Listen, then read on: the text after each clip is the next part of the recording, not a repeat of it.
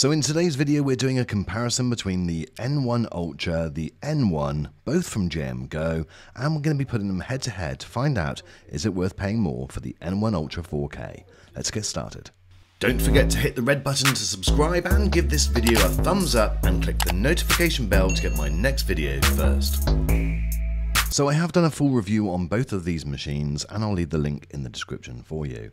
Now the one on the left is the N1 Ultra, that's the 4K version. The one on the right is the N1, which is the 1080p, the little brother, the baby version. But does it perform in such a poor way that you should completely dismiss it? Well, the results of this video may be surprising. First of all, connections on the back, you do get an extra HDMI port on the N1 Ultra, and the N1 Ultra is a far more chunkier machine. In fact, it weighs a total of 9.92 pounds or 4.5 kilos. Now that's more than double the weight of the N1, which is around 2 kilos or around 4.4 pounds. A nice feature on the N1 Ultra is the turntable on the bottom. This means it's a lot easier to position because you can just swivel the projector round. Whereas on the N1 you do get a tripod mount, which means that you can attach it to a tripod and really position it anywhere. The N1 Ultra 4K is just a little bit too heavy to go onto a tripod. Now the N1 Ultra 4K is incredibly bright. There is a little bit of a change in its measurement though. When it first came out it said it was 4000 ANSI lumens. Now that's since been revised. It's now measured in CVIA lumens, which is the Chinese equivalent, and it's measuring 2200, whereas the N1 is 800 CVIA lumens. But I'll do a comparison in a second so you can see head to head how they differ. Either way, the N1 Ultra is able to deliver an incredible picture even in full daylight. As you can see, it's the middle of the day, the blind is open, it's very bright outside, and it's delivering an incredible image. So this is definitely a projector that you can use no matter what time of day or night. But obviously with any projector, it's when it's darker that they really come into their own. And as I lower the blind and then swing back round, you'll see the difference, and it really is quite remarkable. This does deliver just some of the best imagery that I've seen on a projector this year. It is really just stunningly good to look at. Both of the projectors have a triple color laser which gives you 30,000 hours worth of use, a great input lag of around 15 milliseconds, and a 1600 to 1 contrast ratio. This is the N1, and as you can see again, it's in the middle of the day. This was me projecting onto my kitchen units just to give you an example of how good this thing is. And when I pan it round in just a second, you can see it moving onto my screen which I've got downstairs, and again it does a great job. Both projectors have got automatic keystone and automatic focus, but the N1 Ultra also has object avoidance.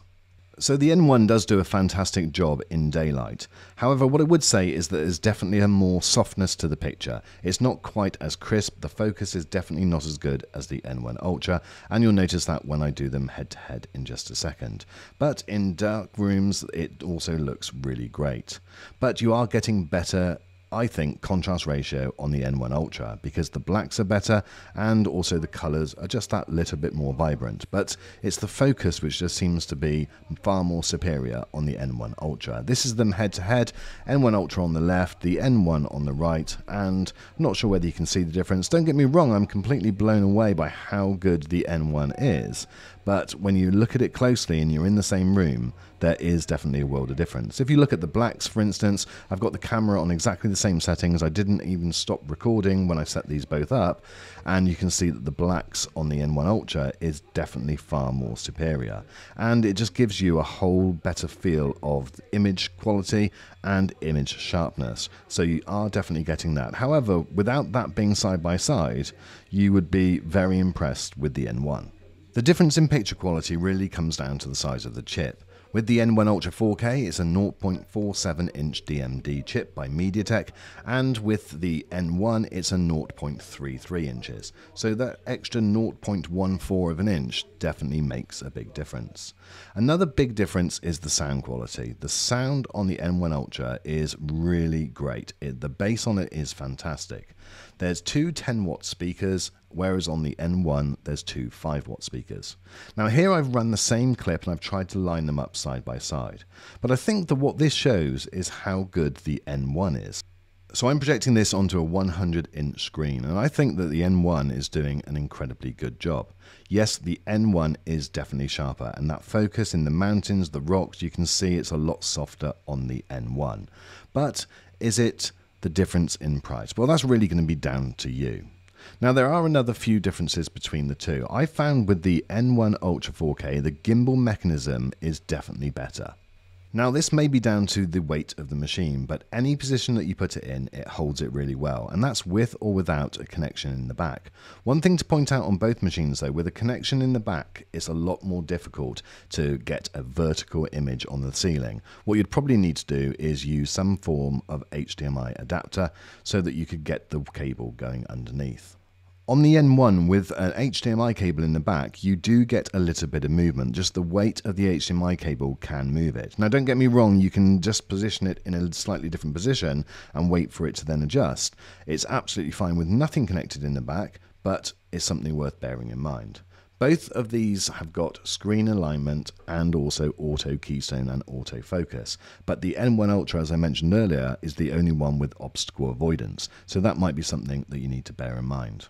On either machine, you can also choose to have the manual keystone correction and also a manual focus as well, so you've got both options there. So both of these machines are incredibly impressive and you get a fantastic image no matter which one that you're using. However, I would probably say that the N1 Ultra 4K is probably more for a home theatre arrangement. Now, with the N1 being so small, I even put it in my bathroom.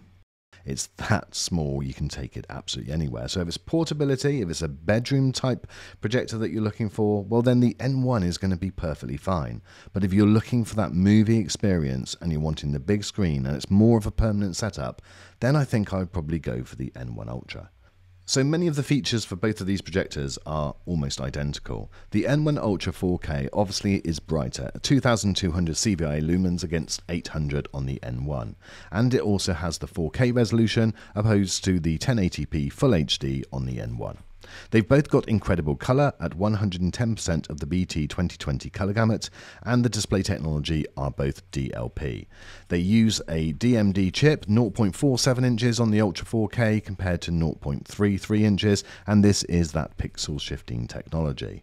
They both have the same triple laser light source. The speakers on the N1 Ultra are far better, two 10-watt speakers, and the bass is definitely a lot better, but both of these projectors are almost silent in their operation. It's quite incredible how quiet they are. There is that extra input, remember, on the N1 Ultra 4K. So which one do you think you would go for? They're both incredible machines. I'll leave links to both of them in the description so you can check out the latest price where you are. Thank you for watching this video, and I look forward to seeing you on the next.